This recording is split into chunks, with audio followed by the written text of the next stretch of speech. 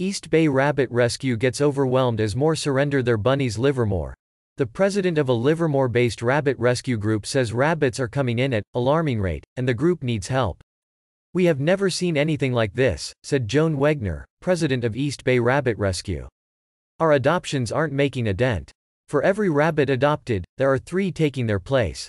In the decade that we have been rescuing bunnies, we have never felt so helpless." Wegner said in a typical year, the group finds homes for about 200 rabbits. But interest has suddenly waned. "Through May we adopted out 100 rabbits and now we are at a crawl," Wegner said. "Instead of emails from potential adopters, we are getting email after email from people who want to surrender their pets or need placement for a stray they rescued running loose in their neighborhood. Calls to help capture strays are increasing too," she said. "People think their best option is to set their rabbit free, not realizing rabbits cannot survive in the wild.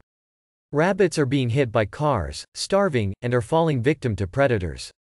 We've seen an uptick of stray rabbits arriving at shelters with health issues and injuries. It's illegal to set any pet free. Yet people are moving on, both figuratively and literally." Wegner said surrenders seem to be attributed to rising costs of living, the veterinarian care crisis with fewer vets and shorter hours, a housing shortage that allows landlords the ability to be selective about allowing pets, and evictions. People are also not fixing their rabbits. "These are bunnies from Craigslist, backyard breeders, flea markets and county fairs," Wegner said. "Breeders mislead the public by saying that rabbits are easy and cuddly pets.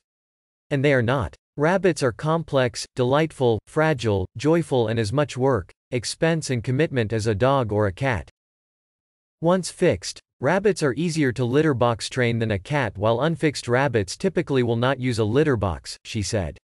"Unfortunately, low-cost spay, neuter is hard to find and vets charge several $100s at a minimum for surgery. Suddenly their free or inexpensive bunny is unaffordable.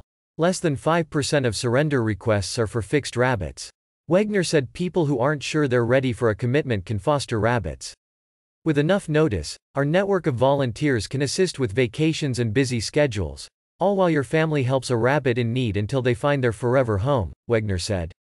For more information, if you like this video, don't forget to subscribe my channel, press bell icon button for more videos.